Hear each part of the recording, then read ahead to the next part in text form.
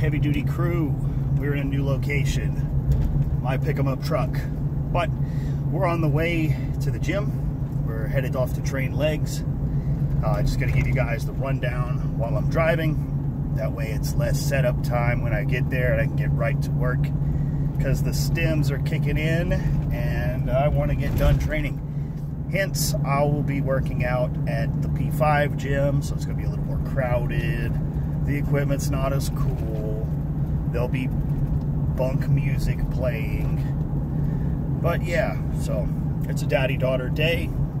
My little girl always wants to come watch me train, so I told her she was coming. So what we're gonna hit is abdominals, standing cable crunches. Then we are going to hit the standing calf raise. Then it's gonna be the leg press, adductors, hamstrings. And that's our leg workout. It's gonna be intense. We're trying to get dense. What more do I say? All right, starting off with ab training. Standing cable crunch, super direct, super precise, very stable, and it's heavy. When progressively overloading on this, try to make sure you use the same cable stack. All cable stacks are not made equal.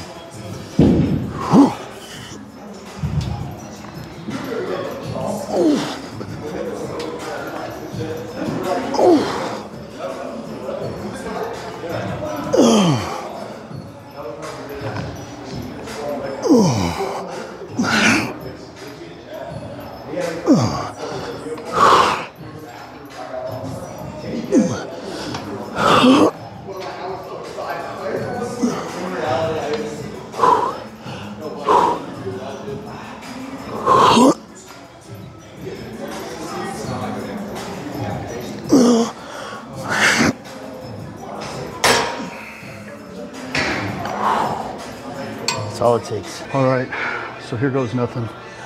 This will be our top set on this leg press. This is an Icarin leg press. Not a huge fan. Actually, being on this machine, I realized that it is way more focused on hamstrings and glutes, as the foot pad is way high, and if I want to dig into quads, my feet have to be way low on it, even off the pad if I wanted direct drive. But I got a good foot position set up, and I feel it exactly where I felt it before at the home gym. Well, at the muscle, I'd say. Got about the same load I had on last session, plus 10 pounds. I believe I put 35s on top. So yeah, it's gonna be brutal. I'm scared. Lord, protect my body, don't let me hurt myself, you know? I'm gonna have to stop one rep in reserve because I don't have a spotter. So we're just gonna drive with it. Oh, Lord Jesus, protect my body. Oh, protect my body, Lord Jesus.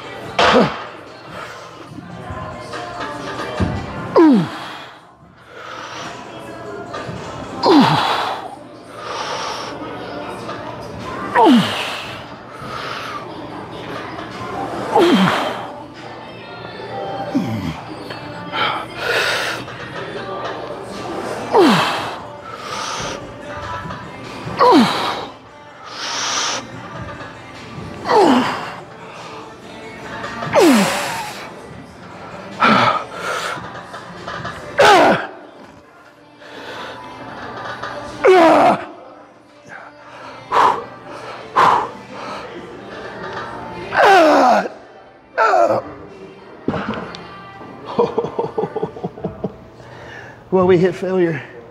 It wasn't a rep in reserve. And thankfully, I didn't get crushed. Oh my God, it hurts. That set of leg press absolutely smoked me. I'm gonna move straight to hamstrings. Even in my warm-up set, the contraction is insane. I definitely pulled with the rest of my body on that last rep. Hamstrings caught some hell. I'm about to give them real hell on this. Actually, I happen to love this machine. This is a standing hamstring curl, single leg. I'm gonna show you guys how to use it in a more direct fashion. Obviously it's made to where you would lean over this pad, grab these handles, and in that position you can crank and pull over a lot more weight. Whereas how I'm gonna be set up here, if I could move this leg out of the way, I would, and I would stand straight up in this machine. But I'm gonna try to maintain as upright as possible, using my arms to brace, to be as stable as possible. And I'm gonna curl only with my bicep femoris. And the contraction on this is nightmarish. This 25 pounds is gonna feel like 200 on some other machine, but you know, load is important where it's directly applied. And if I'm gonna separate a bunch of weight between my hamstrings and my glutes, you know, that's beside the point. I wanna use my hamstrings only, so. Oh. Oh. And we are.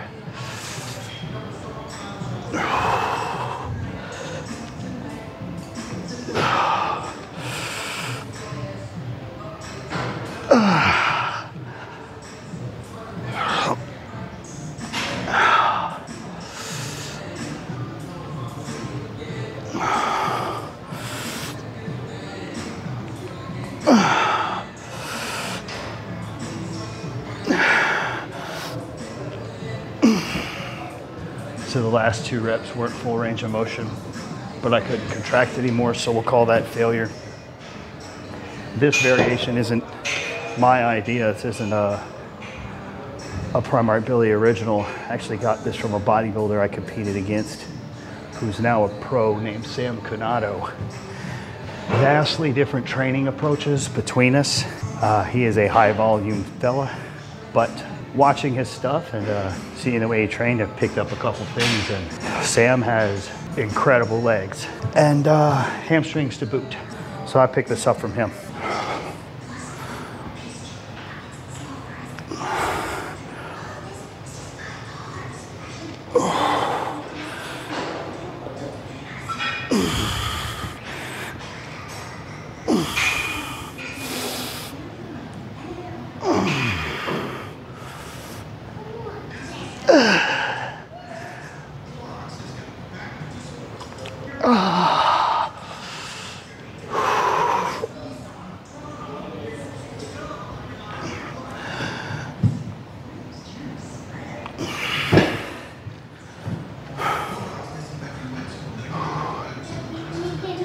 That's a set. All right, so heavy ass leg press, wipe this, that standing hamstring, hit it extra hard. I want to finish off the adductors, and then my idea is that I'm going to train the hamstrings in the lengthened position and hit my glutes as well. And systematically eliminating everything else before moving to this makes it hit that much harder.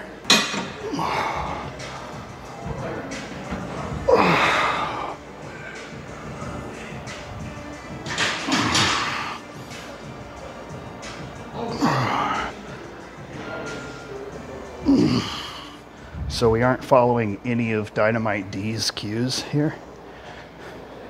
The way your feet are doesn't matter. All that matters is you make yourself stable. And you use your adductors. Oh. And you go to failure.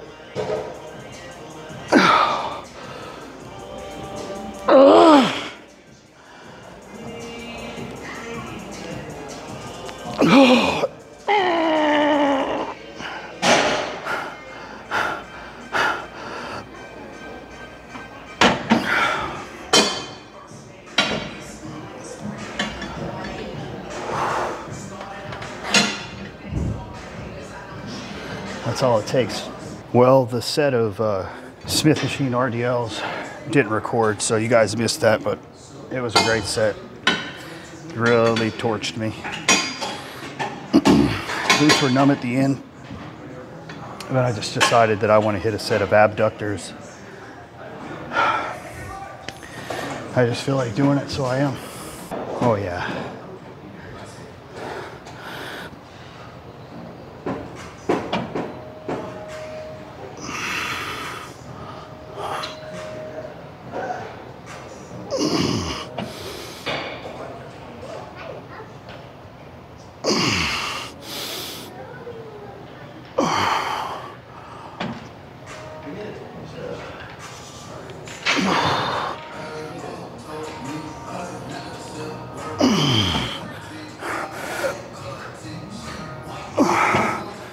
I'm trying this because I see everyone else do it. The leaning forward thing. I don't feel much of a difference. Not really.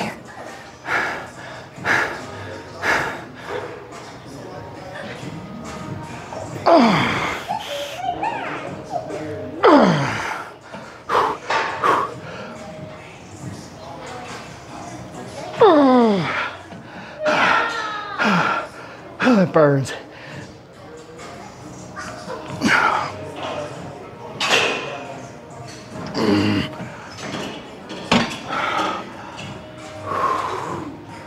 I definitely felt the RDLs at the tie-in of my glutes to my hamstrings, as well as my hamstrings and the medial glutes.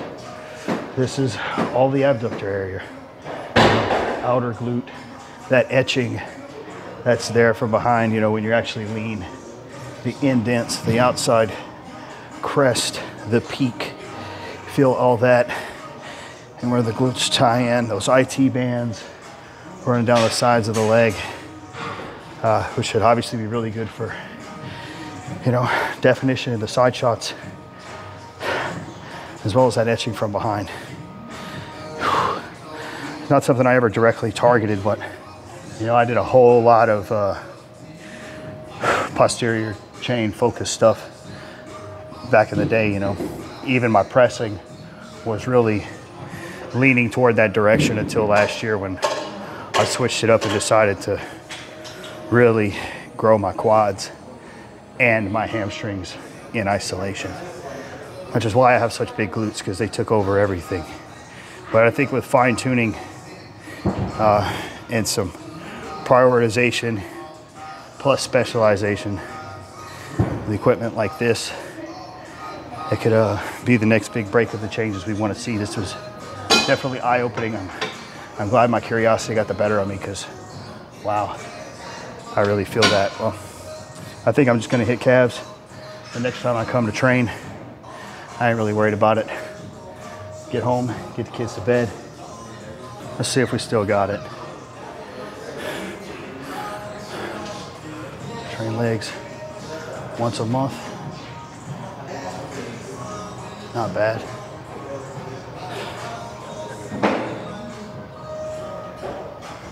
Still crispy.